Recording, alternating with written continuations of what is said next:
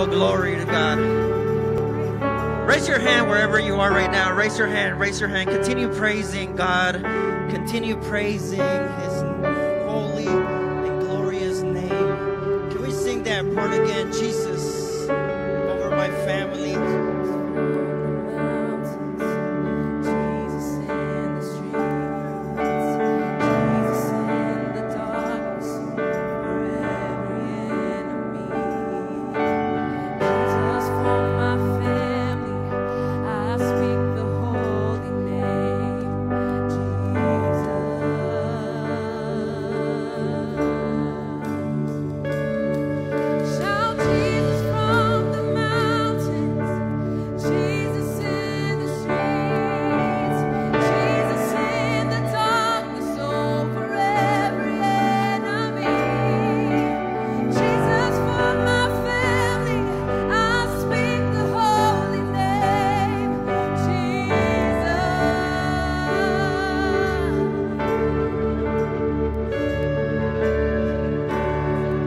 Father, thank you for this morning. Thank you for bringing us here. I ask that you may speak to our lives, that this word may be seated in every heart. I don't know how everybody came here today, but I know that your Holy Spirit knows everybody's heart, everybody's condition. Father, and I ask that you, through your word, may speak life into the hearts. May you save, may you deliver, break every chain in the name of Jesus. Help me preach this word today, this morning. May my lips be used to glorify your name. Just a vessel in your hands. And all the glory, all the honor is going to be yours forever and ever. Father, thank you. In the name of Jesus. Amen. Glory to God. Glory to God. Thank you, worship team. God bless everybody this morning.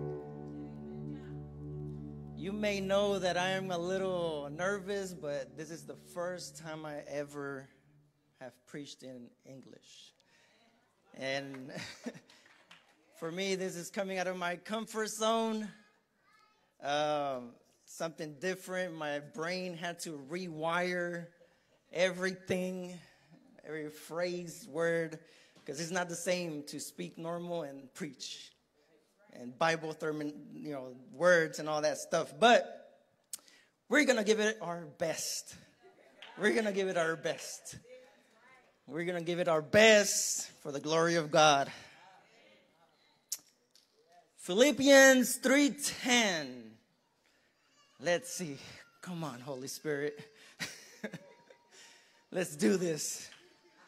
I was down there. I was like, you go before me and I go after you. Hallelujah. Philippians 3:10. If I mispronounce a word or something, don't mind. You can correct me. I'm not going to get mad. Or if a Spanish word comes out, sorry. Philippians 3:10. The Word of God says, I want to know Christ, to know the power of His resurrection and participation in His sufferings, becoming like Him in His death. The phrase, the part that I want to focus is, I want to know Christ and the power of His resurrection. You may be seated.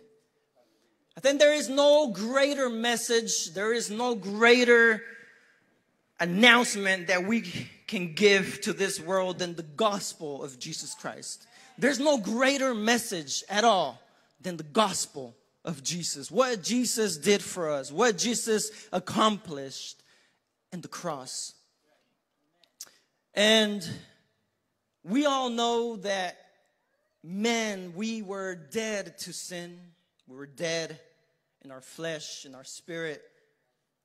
And what Jesus did was open that way for us to know that power of life, that life that He gives to each and one of us. And this morning, I don't know how this is going to come out, but this morning I want to talk to those who are weary at heart. Those who feel like life isn't going anywhere. Those who feel like the sun is not shining anymore in their spirit and are surrounded by darkness. I want to speak to those that have lost the will to keep fighting. Those who are struggling with believing that God is still with them and still has a plan for their lives. You might feel like it's pointless to keep going, pointless to keep on fighting, because life probably has no more meaning.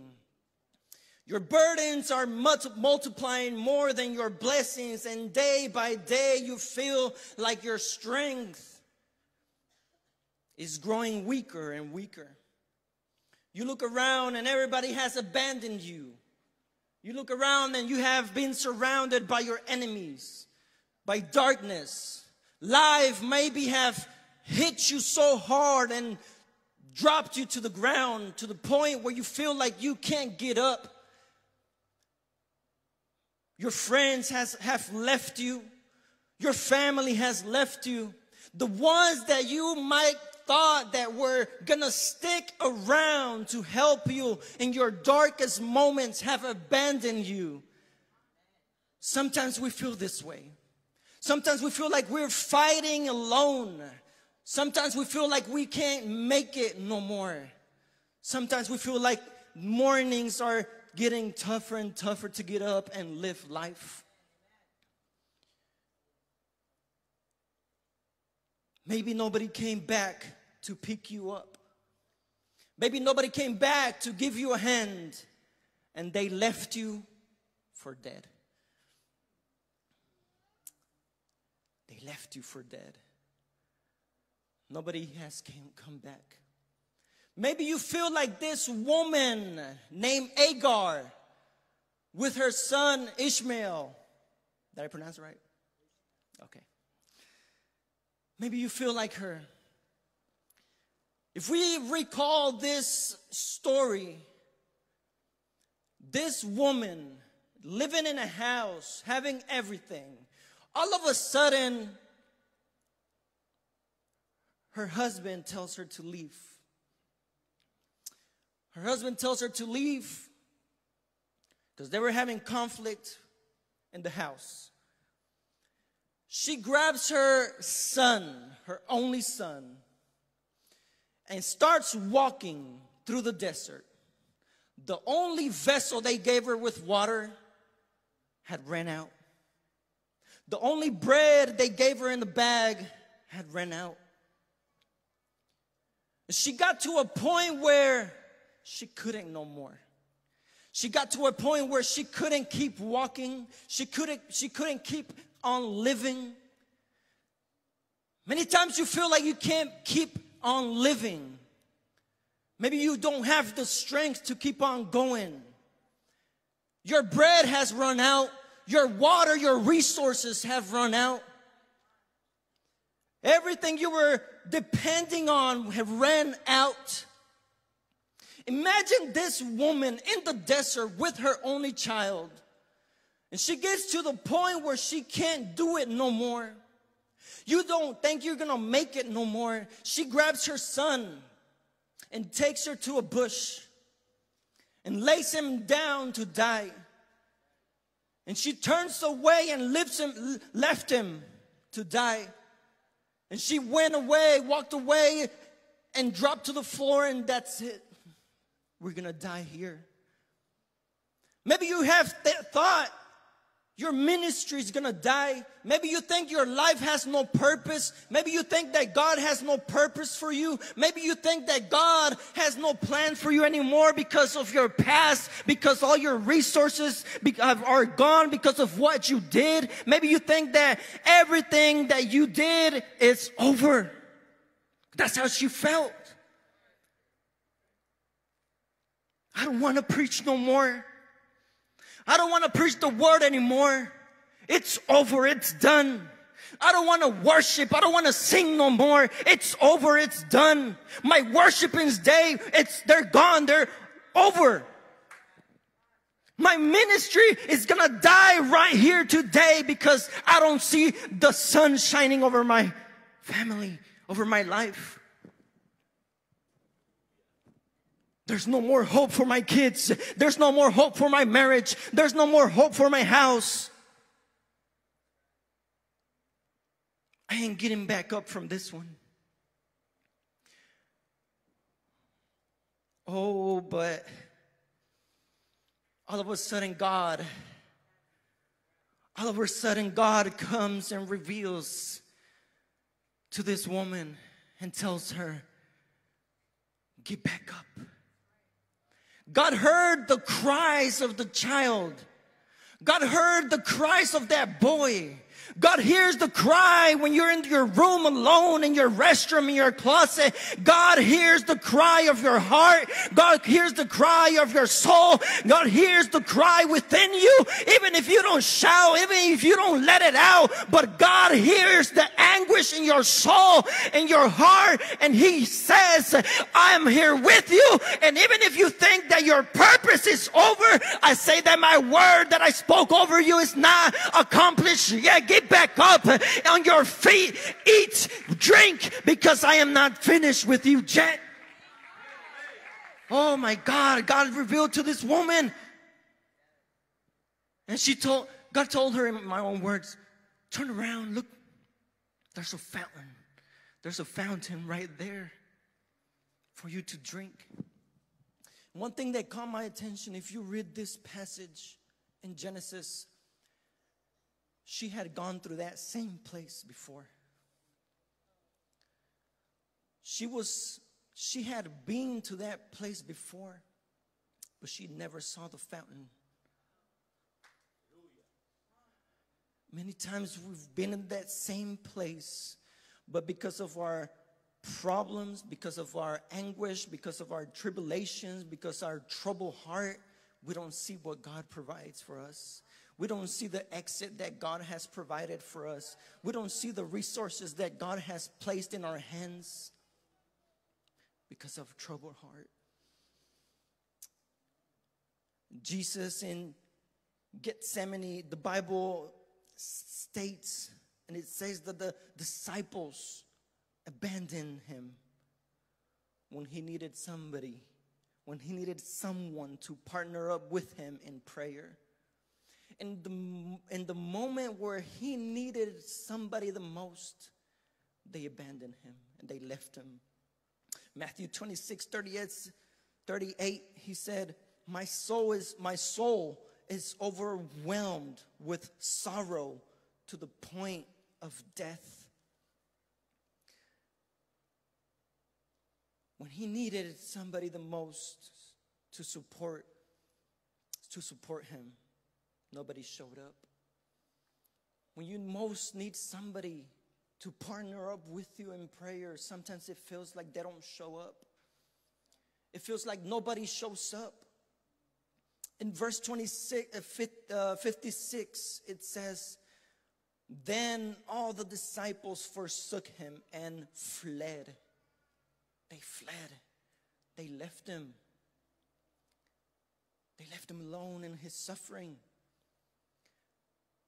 And sometimes it may seem like everybody leaves us, but sometimes it's just necessary so we can see the power of God in our lives.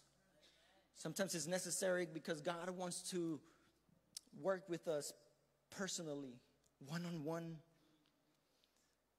We all know the story, how it goes. Jesus was crucified. The disciples left him for dead. The high priest left him for dead. The scribes left him for dead. The Pharisees left him for dead. The whole world left him for dead, thinking that was the end of it. That's the end of that Jesus. That's the end of his ministry. That's the end of this foolishness that he was preaching. That's the end of this guy. He was just any ordinary guy, like everybody else that came up before him. Oh, but Jesus had the greatest comeback in history. Jesus had the greatest comeback in all history. 3 days, after 3 days, when everybody thought it was over, he resurrected. He rose from the dead. He came back to life. And this right here, this alone is the foundation of our faith. It's the foundation of our hope. This alone, his resurrection is what sets us apart from any other religion, any other faith. Because no one else in history came back to life. Nobody else in history said, I give my own life and I take it back because I have the power to do it. No one else. This is what should give us assurance that in the midst of everything, we still have hope in our struggles, in our afflictions, because through him we are overcomers. Through him we can overcome. Hebrews 4:15. For we do not have a high priest who is unable to empathize with our weaknesses, but we have one who has been tempted in every way, just as we are. He went through everything. He went through all of it just to understand us. And that's what makes our God different. Because our God, he understands our sufferings. It's a God that understands our sorrow. It's a God that understands our afflictions, our weaknesses. It's a God that knows what we are going through. And that is the assurance that we have, that through him we can overcome whatever we go through. Because he went through it just for us. And God is telling us this morning, it doesn't matter if they left you for dead. You are having a comeback. You are going to bounce back to your feet. They probably had you down and out, but you're coming back. You are going to have a comeback. God is going to prepare a comeback. God is going to bring you back, and through him you can bounce back on your feet and be positioned where he had you before. If he could do it, we can do it through him. It doesn't matter who left us. It doesn't matter who abandoned us. It doesn't matter who's not here, who's not there. What matters is that he stays with us. What matters is that he stays with us through the whole process. There's this person in the Bible that his life was messed up by somebody else. His life was ruined by somebody else. I don't know if I'm going to pronounce this name right. 2 Samuel 4:4. You can find the story, but Mephibosheth, the son of Jonathan, the friend of David. It says that this kid, once his nurse or the person that was taking care of him, they found out his grandfather died, his father died.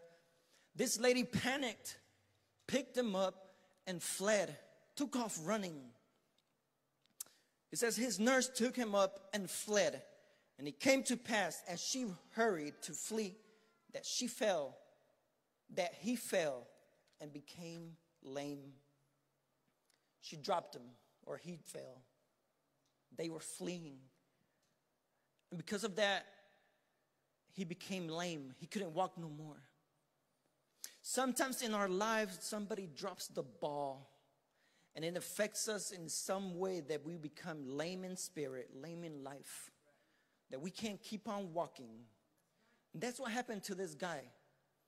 He became lame, and his whole life became miserable after that. And you can read the word after that, whenever David calls him to his table. The way he thought of himself was miserable. I'm just a dog. I'm a nobody. How are you going to call me to your palace if I'm a nobody? I don't know who dropped you in life that made you have a lame spirit.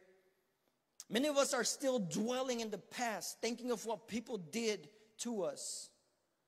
Still thinking of what your ex-husband did to you. Still thinking of what your friends did to you. Still thinking of what your parents did to you. Still thinking of what people did in your life that made you lame, and you can't get back up, and you can't be victorious anymore in life just because of what people were thinking of you, just because of what people thought of you. Oh, you're never going to become anybody. You're never going to pick up that business. You're never going to become an entrepreneur. You're never going to become anybody professional. You're never going to become anybody in life, and that made you lame. That made you miserable in life, where you can't get back up. Because we're still dwelling in the past of what was done in our lives. Because of what the sins we committed in our lives. Because of how we failed God.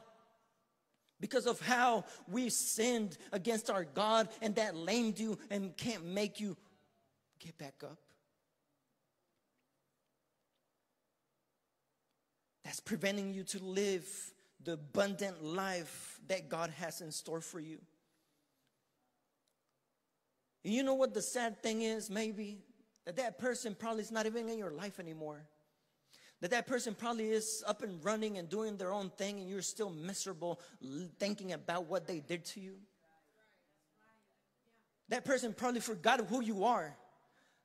That person probably forgot what they did to you, but you're still on the ground miserable thinking of what they did to you. Still walking, limping, being lame, dragging yourself in life of an event that happened long time ago. Dwelling in the past is what is preventing you to fulfill your future. Preventing you to make new relationships just because you failed in a relationship. Just because you failed in your previous marriage, in your previous boyfriend and girlfriend. It's not making you live and make new relationships with people. Thinking that you're never going to find that right person. Thinking you're never going to find that right one person in your life. Thinking that everybody's the same. Being stuck in life. Preventing you to fulfill your calling in God. Thinking that God is not able to use you no more. Thinking that God is not able to use you like He used to use you. That you're not going to sing like you used to sing. That you're not going to praise like you used to praise.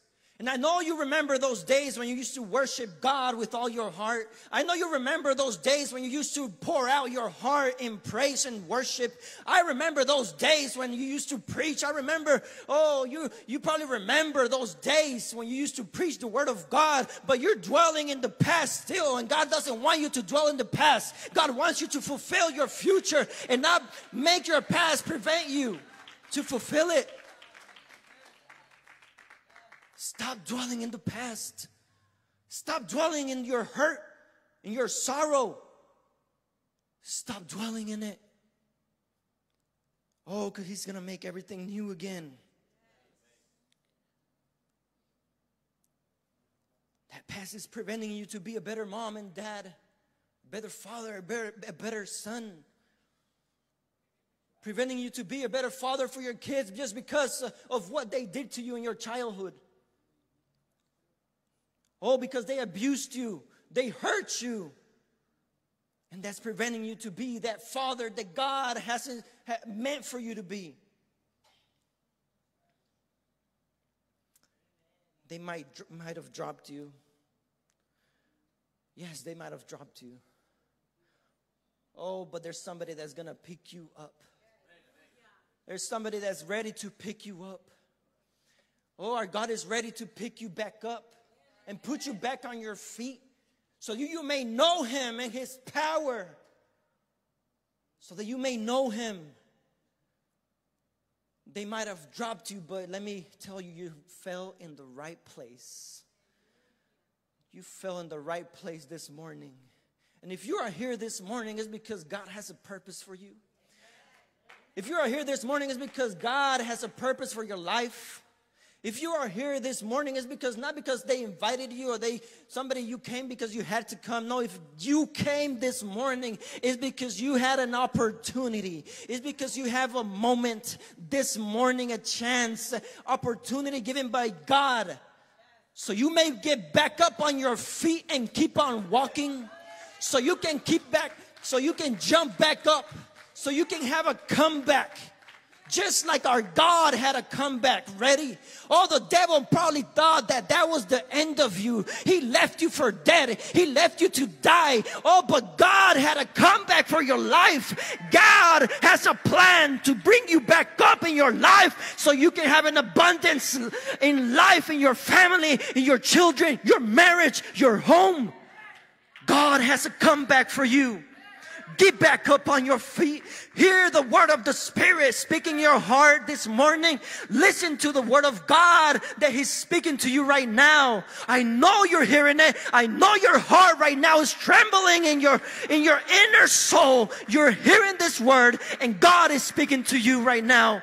I don't know who you are, but God has a comeback for you. Don't stay where they dropped you. Don't stay where they dropped you. They probably opened up a grave for you. They prepared a grave so you can dwell in it. They buried you. Get out of that grave. Oh, but Lazarus, they did the same thing to Lazarus. They buried him. He was done. He was rotten. It was over. His family thought it was over. Lord, but he stinks. It's been 4 days. There's no coming back from that. Oh, but when he heard his voice, when he heard his name being called, he answered to it. He answered his voice and came back, jumped back up. He jumped back up.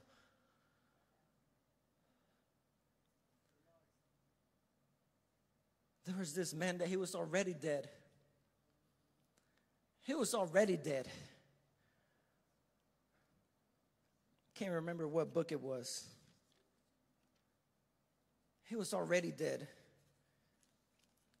2 Kings, I believe, 13:20. Story says that Elisha died, buried in bands of Moabites, invaded the land. I'm going to say thugs were invading the land, robbing people, killing people. And it came to pass that 2 men were carrying a dead person. And they heard that the thugs were coming. And they feared for their lives. And the person they were carrying to go bury, because of the fear, they dropped him. They dropped him, but guess where he fell? It says that he fell over the bones of Elisha. And once the body touched, I don't know, the grave, the ground where Elisha was buried, he came back to life. Oh, once you hit that anointing, once you touch the presence of God, Once the presence of God touches your life, once the glory of God touches your life, once the Holy Spirit touches your life, and once you let Him touch you, you're gonna jump back to life. It's gonna be a jump start. That's what you call it, right? When you give a car cables, jump start. Some people need a jump start this morning. Some people need a jump start this morning from the Holy Ghost. And God is ready to give it to you.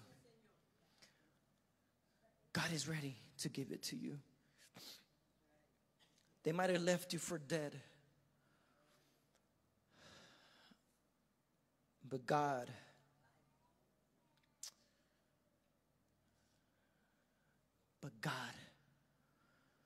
thinks otherwise. God thinks otherwise. The world probably left you for dead. But God thinks otherwise. And He has other plans for you. I'm going to ask you, I know this is probably short, but I want to pray for somebody this morning. I want to pray for somebody this morning. I'm going to invite you to get up on your feet.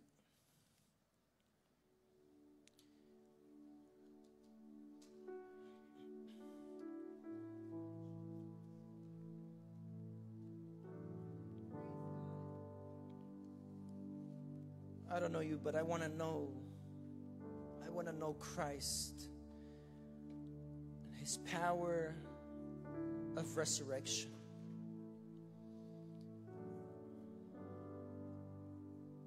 Your hopes probably died,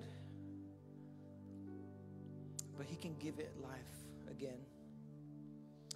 Many things probably died in your lives, but He can bring them back to life. Your faith is probably dying, but He can bring it back to life. Hope for your family is probably dying, but He has the power to bring it back to life. Hope for your marriage is probably dying, but He can bring it back up to life. Your plans, your purpose are probably dead or dying, but He can bring them back to life. Because in Him is the power to bring them back to life. I'm going to invite y'all to come to the altar. I don't know if there's anybody here that needs or wants to know Christ and His power of resurrection.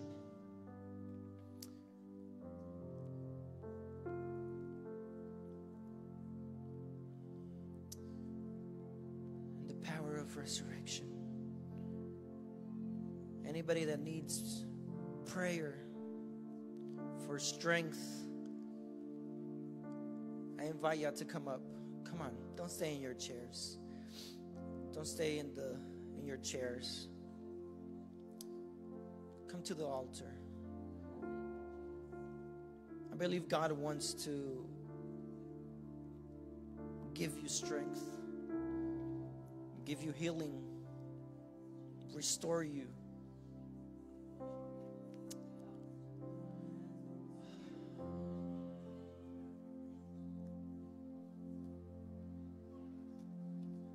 You go before I know that you've even gone to win my war. You come back with the head of my enemy. And you come back and you call it. Thank you, Jesus. My victory. And all I did was pray. Thank you, God. And all I did was Thank you, worship. Jesus. And all I did was bow down and did was stay still.